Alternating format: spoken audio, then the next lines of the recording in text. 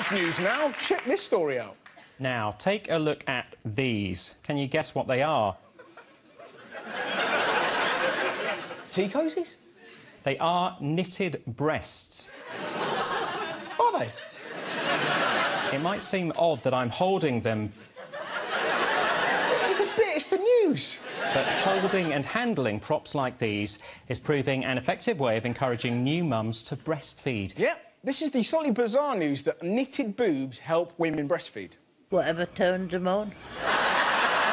Apparently what they do, right, they play with the knitted breasts, right? And they're, do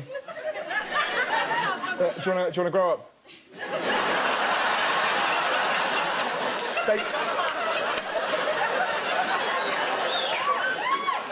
Excuse me.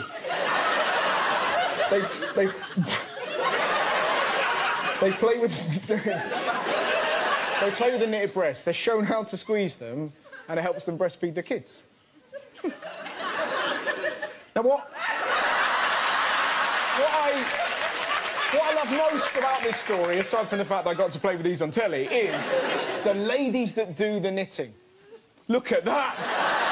What an insane hobby. What are you doing, Nan? Knitting tits!